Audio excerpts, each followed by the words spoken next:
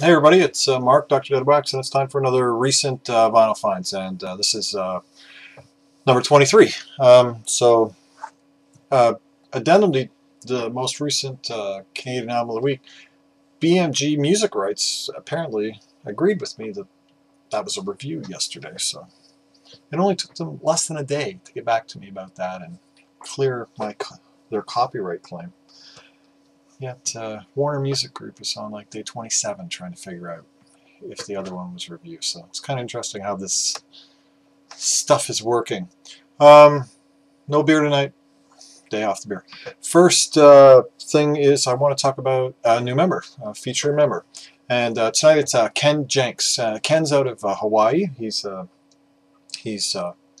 original to vinyl as opposed to a younger person who's come into it. He's a little bit older than myself, but he's got a real love of music. He's got a really nice Yamaha system that he plays music on, and he's got lots of great stories about seeing bands back in the day, and I think it's California he saw them in, and just a really great guy. Check him out. I'll put a link down below to him, or beside or above, because they move that thing every 6 months, so wherever it is when you're watching this. But Ken Jencks, and check him out. Watch a couple of his videos. If he fits with you, subscribe away. Alright, so like I said, tonight it's mostly rock, and it moves a little progressive. But first, we're going to start with this one. This is R.E.M. and Life's Rich Pageant. I got this for $3. This is a Canadian pressing, and it has master disc in the deadwax. I don't know why I didn't take the price tag off it. No inner sleeve. Oh, I can't win them all. It's Canadian pressing on IRS, and it has master disc in the deadwax, but no plate cutter signature with it. It's nice to find a Canadian pressing of this with master disc in it, because most of my others are just really lousy Canadian mastering, so it's nice to find a clean mastering out of New York City. And for $3, I mean, you can't go wrong. This is probably my favorite R.E.M. record. I had this on cassette, one of the few cassettes. I had a car with a cassette deck for a couple of years, and I used to listen to this driving back and forth to university. And what an album this is! And the song that everybody knows off this record is their cover of Superman. Most of my friends who liked R.E.M. back in the day liked that song, and this was still a little too underground for a lot of people. R.E.M. in that day. Kinko wants to say hello. She's sucking around because she hears me talking to the computer. At this point, R.E.M. weren't a mainstream band. Got a little bit more mainstream with Green. Well, they got a little bit more mainstream with Document, and then they got a lot more mainstream with Green, and then they got, totally mainstream with Automatic for People. But they were still pretty, they weren't super underground, but they were still pretty new wave alternative back then. This is a fantastic record. Begin the Beguine, Hyena, Just in Touch, I Believe These Days, The Flowers of Guatemala, Cuyahoga, What If We Give It Away, Follow Me, Swan Swan, and then Superman. So, I can't recommend that one enough. Outright classic. Next is something I picked up at a show recently for $2. This is Amazing Blondel. The Amazing Blondel. I think they later were just Amazing Blondel. This is Evensong. This is on Island. This is a US pressing. This is on the Island Pink Rim label. This has the Winchester rifle in the deadwax, so this was pressed at the Winchester, Pennsylvania plant. You can see the rifle at 6 o'clock there, between 5 and 6 o'clock. So, different than The other amazing Blondel record I have is, I think it's called London. Different than that record. This is a little bit more medieval folk. What is this stuff? Medieval folk revival, slightly progressive. It's an excellent record. It's very kind of slightly Celtic. You have to like that to like this, but if you like that, this is a good example. These guys were quite talented, and I recommend that record. Next is Portishead Third. I picked this up off of Amazon for $10. I ordered a heater, and this was on sale, and I needed something to get the shipping up to the free range. So this was a $10 Portishead record that did it, and there's the label there. And this is on Mercury. I don't know what I could say about this record. This is, if you like, you know, Portishead and Dummy, this is not those records. This is quite different. This is almost, I would say it's more progressive. It's maybe a little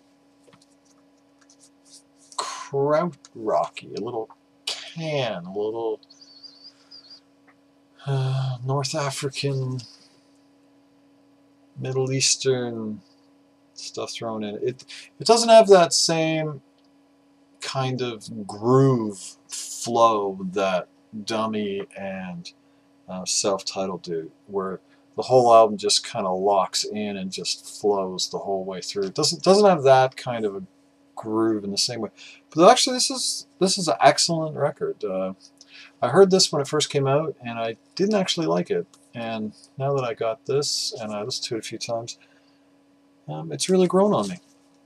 So it's nice to kind of revisit something that I'd initially been not satisfied with, and satisfied. Now, as for the fact that it's a US pressing of new vinyl, this is absolute meh. It's a little noisy. It's not as bad as other people say it is online. This is the 45 RPM pressing. The European pressing of this is 33 RPM on 2 discs. This is 45 RPM on 2 discs. The European pressing is supposedly much better. So if you've got a choice, I mean, for $10, I can't go wrong. 2 discs. It's warped, which is just fantastic. It's so warped, in fact, that when I moved the tone arm back to the rest, it scratched the record. So that was awesome. So, you know, new vinyl FTL, but great music. Next is a nice piece from Quebec. This is Av'nir. This is their first record.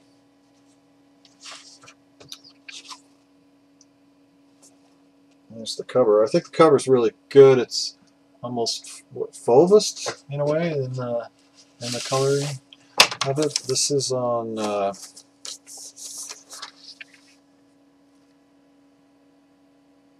yeah, this is on Trans World. It almost looks like Quebec disc. Is it Quebec disc? Yeah. And interesting about this is that it has SNB and TheDeadwax, which is, we've talked about before, is for the mastering company, and it's Sabine Nelson Bernays. And this being from 1976, this would be something that he actually would have mastered. Funny thing is, on the B side, it's blank. It just has the label, but they forgot to put the type font in it. And the SNB, like I said, this is actually cut by Sabine Nelson Bernays. I've seen so much of these since before the Inbox Challenge and then all through it that there is a little change in the way the SNB is written from like I think it's 74 to 76, which is indicative of the period where he was actually doing the mastering himself before the company got bigger and he brought other people in. This music it's a little bit rock and roll. It's a little bit progressive. It's a little bit fusiony. I wouldn't say that this is necessarily a prog masterpiece. I think they They got more progressive on the next album, De Click. I think that's how you say it. But this is an excellent record, and I recommend people check it out. I need to listen to it more so it grows on me more, but I was very happy with it the first few times I heard it. And this was $5 because of the water damage. Yeah. Seller had it for 10, and I said I'll give you 5 because the cover's water damage, but the record wasn't. So, yeah, win-win. Win for me, win for me, win-win. And finally is Sunburst by Sheikah, Fours and Froling, S.F.F. And I've talked about S.F.F. before when I showed their first record, Symphonic Pictures. This is their second record, Sunburst. Now this is a German pressing on Brain. Not Green Brain, on the Orange Brain label. This is a first pressing on Brain. I don't know quite how to read the deadwax on this German stuff. But one side has the letter D and one side has the letter C. They're just kind of floating out there on their own in the deadwax, but I'm wondering if that means they're third and fourth plate, or if that's just, you know, completely something else and they're both first pressing. I have no idea. Other than that, they just got matrix numbers and the number 320 in them off on its own, and then this one, the C and the D. And they're just, the 1 is on its own and the D is on its own. And the cover's split to shit, but you know, it's just along the seam, so it's just a re-glue. What can I say about this? Symphonic Pictures is a better record. It's definitely a better record than this. But this is a good record. Still progressive, still has that sound that Symphonic Pictures has, leaning a little slight bit more commercial, but you know, still far enough out there to not actually be commercial. Just not as successful as the first record. I think if this was the only record they put out, you know, you'd say, oh yeah, that's a really good record. It doesn't quite measure up to the first one, but I think it's still excellent. I got this for $6.66. I also at the same time picked up the first two records by Fours and Froling after Schick left, which follow the next album after this. There's another record by S.F.F, and then there's 2 records, or maybe more than 2, but there's definitely 2 by F&F. And I still have to check those out. So, but I got a, you know, I paid $20 for the 3 of those, so I was pretty happy with that. So I'm going to recommend this. I think it's worth buying, especially if you can get it. You know, it's $10. Av'nir, another great French progressive leaning record from the mid-1970s. What a wonderful time for music in Quebec. That must have been just amazing to have lived there. Portishead third. You know, everybody loves that record.